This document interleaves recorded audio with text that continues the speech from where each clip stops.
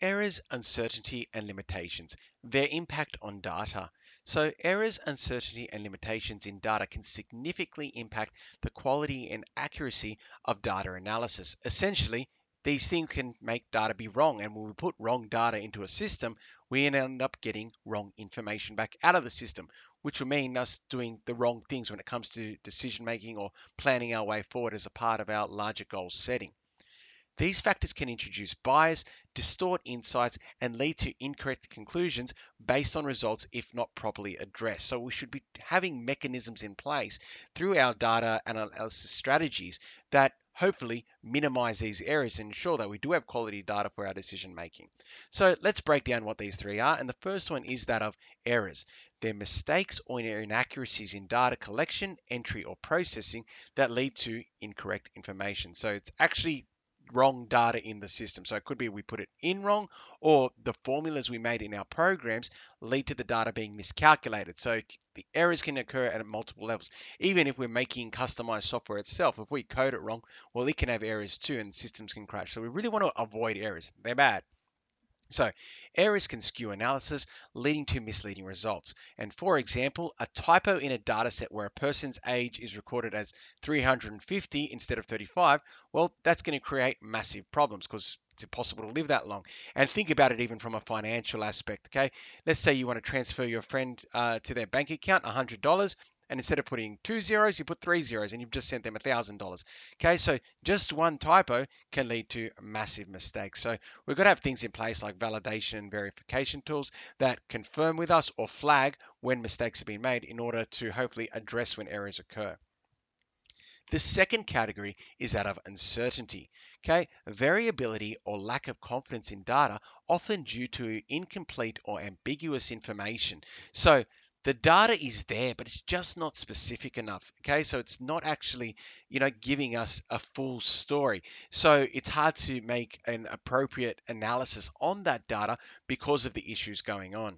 So, uncertainty can make insights less reliable and difficult to interpret. We're kind of guessing, okay, as the name says, because you just can't get that confirmation out of the data. So, for example, weather forecasts based on probability make the prediction of rain, okay, will have a degree of uncertainty with it. Okay, it's funny because most of the supercomputers in the world, okay, the ones where a lot of research and development go into, the highly expensive ones, they're trying to predict the weather because when the weather changes and when severe circumstances come, that can lead to massive outages and massive issues. Okay, and also for businesses too, it can give them opportunities to provide resources when those systems go down. But that's a whole nother layer that I won't go down that tangent there. But that's uncertainty. We just can't be certain that the data we're getting from the system will be accurate. Okay, there's just not enough there.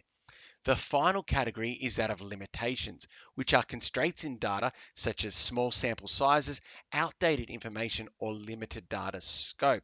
All right, so in this case, okay, the data just has boundaries on them and it makes it tougher to solve our problems. So limitations can reduce the usage of findings, restrict the depth of analysis as well. All right, because the data doesn't cover everything. Okay, so we might have data related to a specific operation, but that data might not cover those operations across all regions or areas or all demographics. So a survey conducted only among urban populations that excludes rural perspectives, okay, it will limit the amount of relevant findings we will get. And that's why we always, when we go and do data collection, we do try to cover all regions, all categories, all demographics.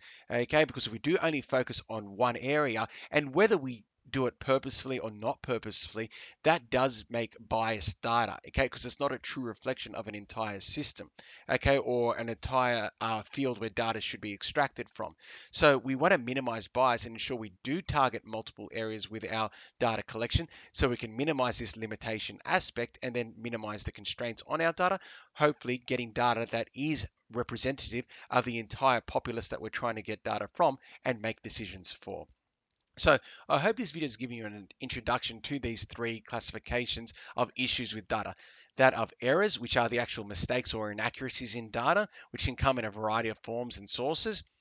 uncertainty when we do have data, but within that data, there's just not enough there to make a confident decision, or what we're trying to make a decision about just has so many variables that it makes it very hard to make a decision that's going to be 100% correct.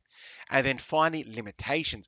When our data collection isn't wide enough in scope, okay, or may contain small sample sizes, and through being that, we're missing out on the full picture. It does not show the full picture and will not support our decision making in relation to the full picture because the data we have is limited.